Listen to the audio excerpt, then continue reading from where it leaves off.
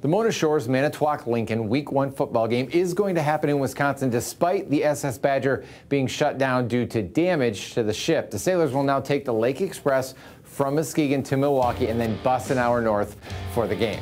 On the field this fall, Shores feels like it has something to prove after falling in the second round of the playoffs the last 2 seasons to Forest Hill Central and Caledonia the year before. And the Sailors feel like they have the team to do it with junior quarterback Jonathan Pittman returning and a talented and experienced line on each side of the ball. Guys like Hayden Terpstra, Trent Rosenthal, and Andrew Baker were two-way starters last year and returned. This is a program that had won consecutive state championships in 19 and 20, and failing to win a district title the last 2 seasons leaves a sour taste in their mouth.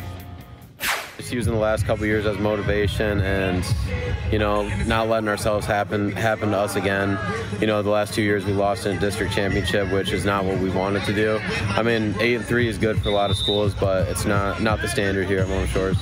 We always say someone else has hoisted our trophy in the air in the district championship, and those were really good teams. Forest Hill Central obviously went on to Ford Field last year, and I think not winning a district the last 2 years is going to especially let our kids know that we're not just going to show up and win. We've got to, and that's our motto this year, deserve to win. Definitely just being better in big games, being able to calm myself down, kind of got a little riled up, in the third or fourth quarter. So, it wasn't just me, it was the whole team, definitely, but, especially just being able to calm myself down in the fourth quarter.